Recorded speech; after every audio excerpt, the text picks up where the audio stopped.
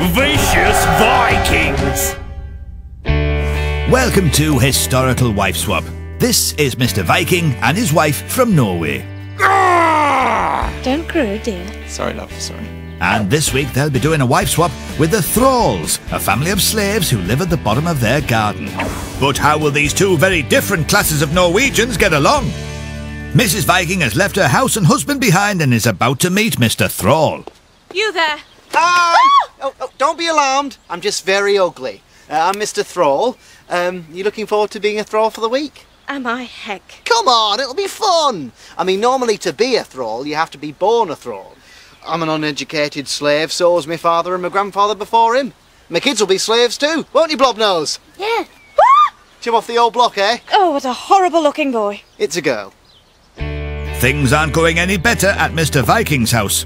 Hello, I'm Mr. Viking. Pleased to meet you. Actually, I'm not going to. So, what's your name? Sorry, I forgot. You slaves need permission to speak, don't you? Well, for the rest of this week, permission granted. You're going to live like my wife now, and she talks whenever she likes. And boy, do I know it.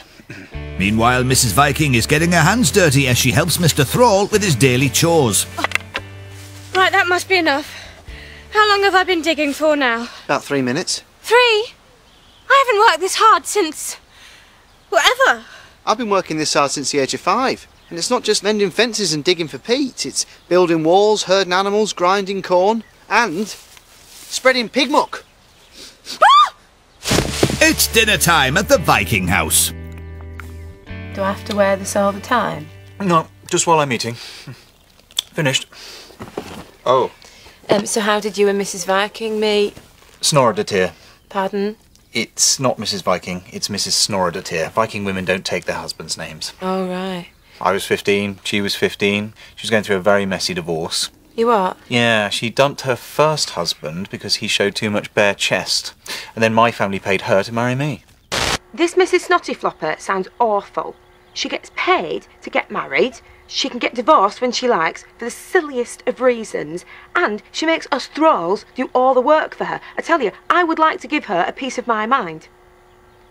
Providing she gave me permission to speak, of course. Being a thrall is really hard work. Apparently, Mr. Thrall and his wife have to do this stuff every day for free just because they're ordered to by some bossy, horrible old Viking hag with no manners. Hang on. He means me! It's time for the Vikings and Thralls to sit down and see what they've learned over the last week. If I'm honest, sir, I find your wife snobbish, arrogant and lazy. But I must say she is quite a looker. What? Well, your wife is fantastic at housework. She's a great cook. I mean, admittedly, she does look a little bit like rotting meat, but then at least she doesn't tell you what to do all the time. Tell you what to do? I only take charge because you're always away killing monks or burning down villages. I mean, when was the last time you were around to dig up some peat or put up a fence? Don't need to dig up peat or put up a fence, because we have thralls for that, don't we? Well, I don't need to cook or clean because we have thralls to do that too. Yes! Good! So basically, what you're saying is things are pretty good as they are, when you think about it. Not for us, they're not. Permission to speak terminated. Yeah, I agree. Back to the bottom of the garden, you two. Do you know what? I forgot how ugly you are. Oh, you say the loveliest things. Come on.